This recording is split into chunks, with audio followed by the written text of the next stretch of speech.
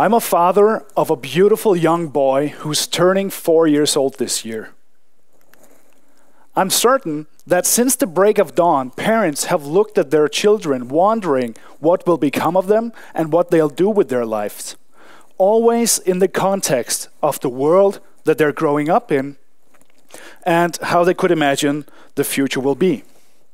When I'm looking at my boy today, I honestly cannot imagine the world that he will be growing up in. Just the other day, I asked his mom if he's ever gonna take a driver's license. And of course, she looked at me like I was a complete idiot.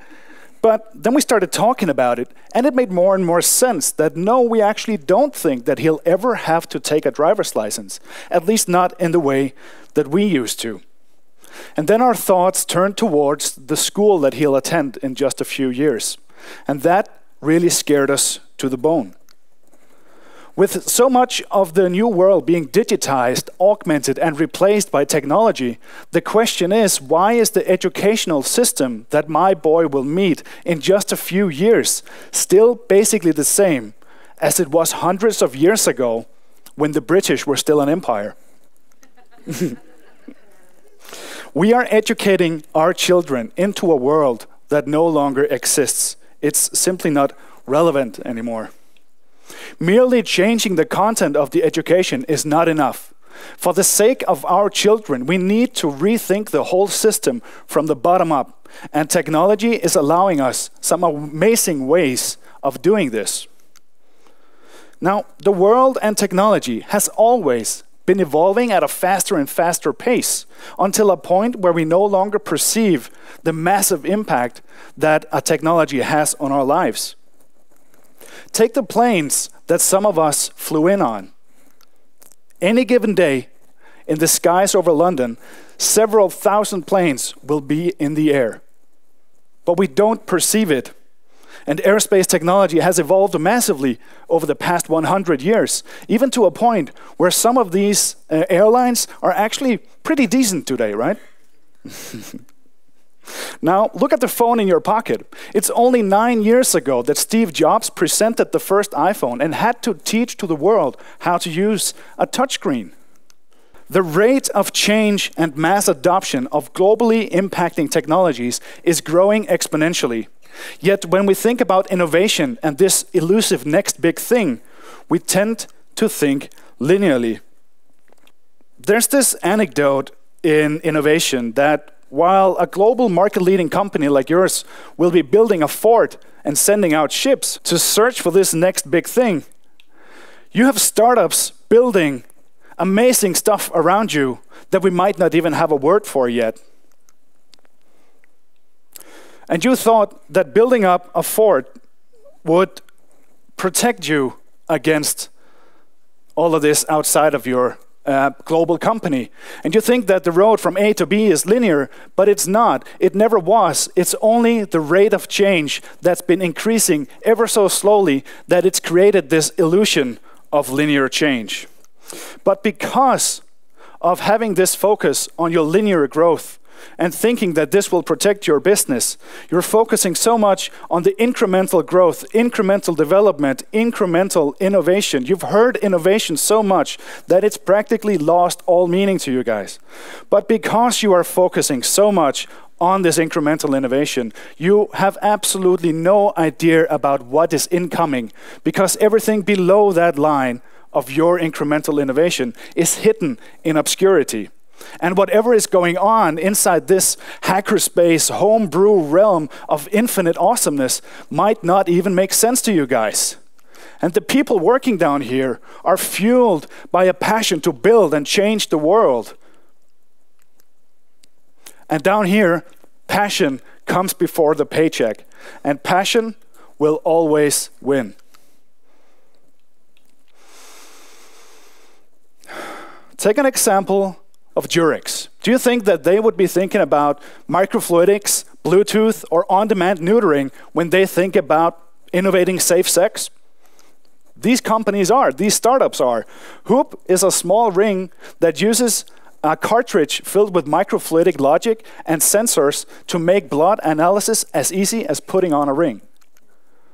or Curasense that use the regular discharge of blood and mucosal fluids to create the most non-invasive blood analysis for women ever, and it'll send the data directly to your phone. Or take the BIMEC that will neuter a man with the click of a button and re-engage fertility on demand. Think about genetics. Back in the early 90s, the Human Genome Project was launched with the goal of mapping the entire human genome, the double helix that is DNA. Given $6 billion and 15 years to do so, after 7 years in 97, only 1% of the genome had been mapped. And every single expert in the world proclaimed the project a massive failure. Because after all, 1% after 7 years meant that it would take 700 years to map the entire genome, right? Well, 4 years later, the project finished, under budget, and about 696 years earlier than any expert had imagined, because the process was based on what's known as exponential technologies. And today we're seeing great companies using this technology on a day-to-day basis. With 23andMe, you can have your own entire genome mapped in a matter of 14 days, and it'll cost you around 170 euros, or 30 million times less than 15 years ago. But that's including shipping. AthGene will provide you with a personalized training program based on your genes. You still have to do the workout, but now at least you'll know exactly what exercises will be the best match for your genes. Now think about sensors that are becoming smaller, faster, cheaper, and better all the time, making it feasible to implement them into more and more things around us. Or think about 3D printing that in the matter of 12 years looks very much like the technology that will tumble over the shipping industry. After all, if I can print it here, why on earth would I want to ship it from there? It's no coincidence that UPS are rolling out 3D printers at all their store locations. And by the way, Maersk profit dropped 80% last year. Maybe it's about time that their R&D starts researching filament recycling or something other than that next big supertanker. And while on that subject, do you believe that the new Panama Canal being dug out right now will be paid back debt-free in 30 years? Talk about linear planning and projections, huh? So how do we fit all of this into the DNA of our startup in a way that is completely aligned with development in exponential technologies? Let me start out by telling you what it is that we're actually doing. Quite simply, it's the world's smartest building blocks. Now, I'm from Denmark, so you can trust me, we know a thing or two about building blocks, right? You see, we figured out that nature has already provided us with the best kind of tutor, mentor, and teacher that our kids can have, and it's called play. Yet we're so busy educating our children that they completely forget how to play, and they forget how to learn. Frankly, schools are killing creative geniuses on a day-to-day basis around the world, and that is what scares the living daylight out of my girlfriend and I. Do we really want to rob our own son of his amazing open creative mind? Absolutely not. Do we want to empower him to become the best possible him that he can be? Absolutely yes. Does the educational system in its current form facilitate this? Not so much. Now I get the problem. I mean, quantifying play is really, really hard. Getting an A in hula hoop or a B in tag doesn't really fit into any standardized tests, does it?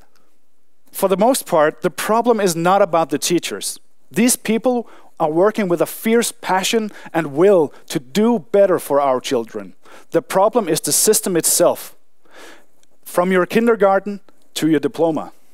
Massive open online courses are democratizing and leveraging the access to online learning on a world-leading level, using huge amounts of data and analytics about how the pupils interact with the system. MOOCs are amazingly good at educating higher learning. But 3-year-old kids will not log into Coursera or edX or Khan Academy.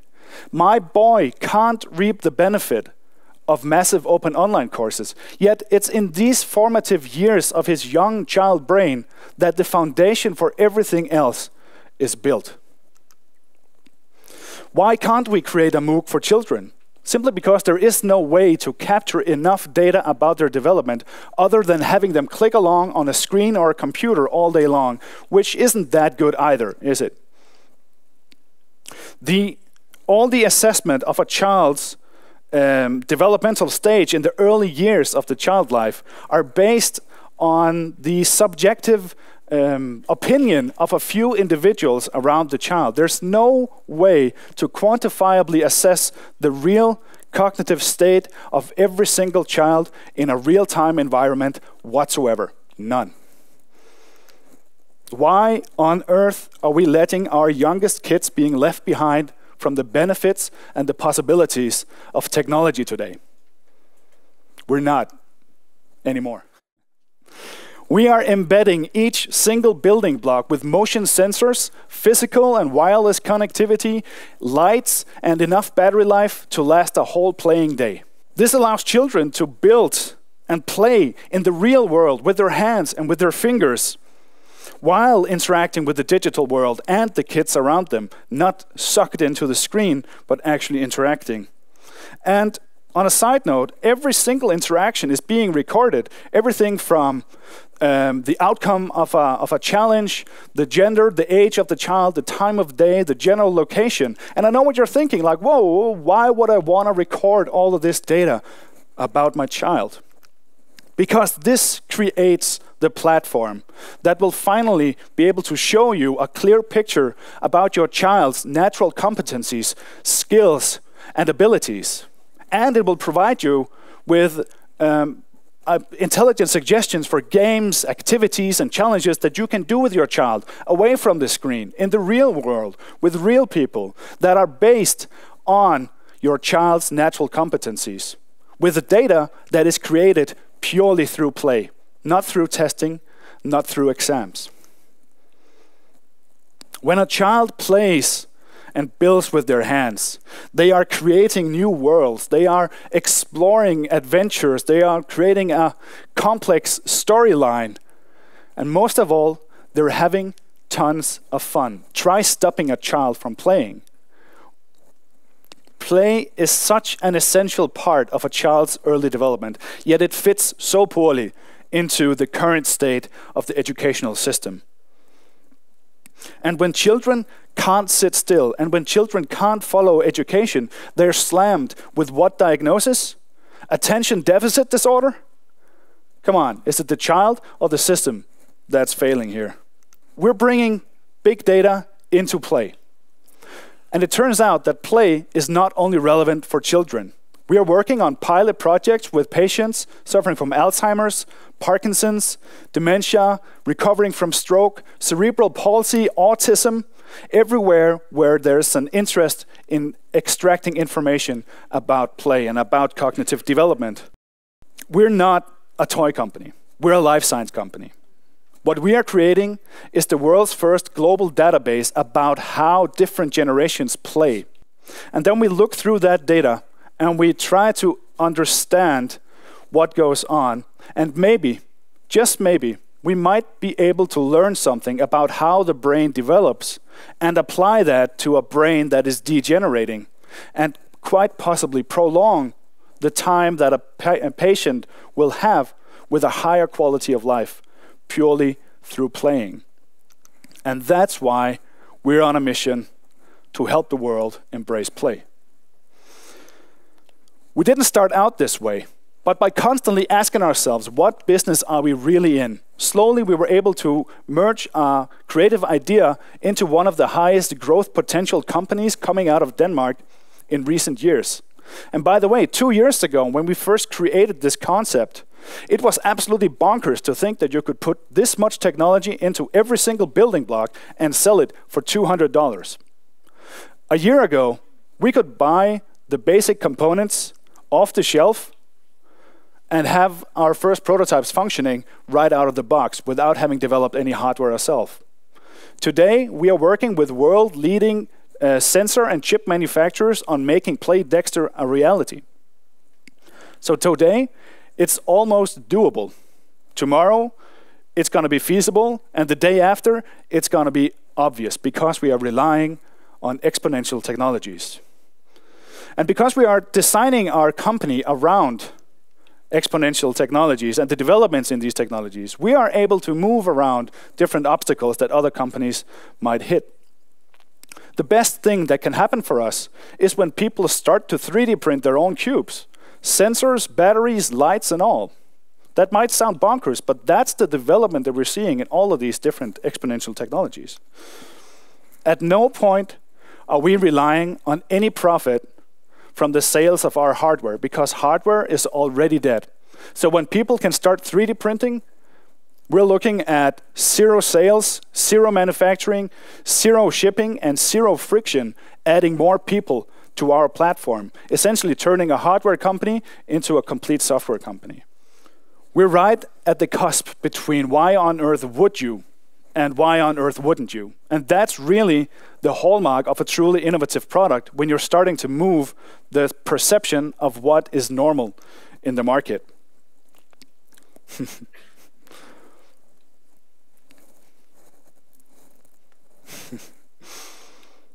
To get there, you have to experiment, to try and build and fail and learn and experiment and fail some more. Because we are working below the line of incremental innovation, because we are working in obscurity, we are working with massive unknowns, and we need to experiment to learn and to find out what is going to be this next big thing. But you guys don't like risk, right? Because risk means less predictable incremental growth. And that's not pretty good if you're going to go to your manager and say, sorry, I fucked up. But you have to understand that just 10 startups working out there on something that from your perspective might be completely, we don't get it, will eventually, quite possibly, turn into that next big thing. And these startups are on a rule today that they're generally 10 times faster, they're 10 times cheaper, and they're 10 times more profitable than you are. Making it really, really hard for you to do much else than to just sue them. Really, in this day and age of open innovation, that is not okay.